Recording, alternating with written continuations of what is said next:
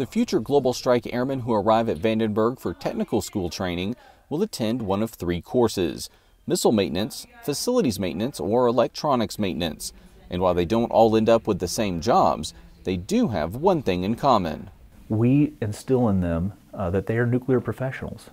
That's a very important concept for our students, and something that is absolutely critical that we impart to them prior to graduation.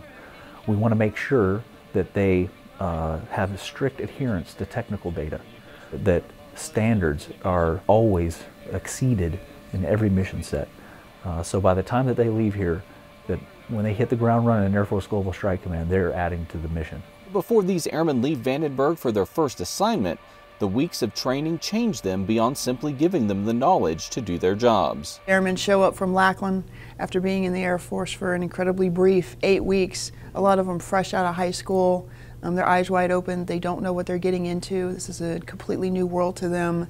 And then we put them through a maintenance course, and you see them strapped in a cage, climbing around a missile, taking apart a reentry system of a nuclear warhead, working as a team, depending on each other for everything that they do. It's phenomenal to see them grow into that. The coursework the airmen go through is extensive and highly technical, but the instructors at Vandenberg work hard to make sure these future maintenance technicians have the skills needed to be successful. It can be challenging, but the nice thing about airmen is they absorb.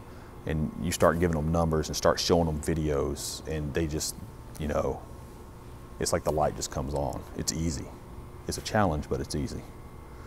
Even though these airmen are only just beginning their careers in Global Strike, they understand the trust being placed in them. I feel honored because I'm only 19 years old, just graduated a year ago, and I'm already being placed with responsibility of a highly powerful weapon. So I just feel honored and pretty much blessed because I actually get the opportunity to work on stuff like this. The students here are dedicated to serving as future missile maintenance technicians, and it's thanks to their instructors that they have the tools to understand the importance of the nuclear deterrence and assurance missions. Air Force Sergeant David Clark, Vandenberg Air Force Base, California.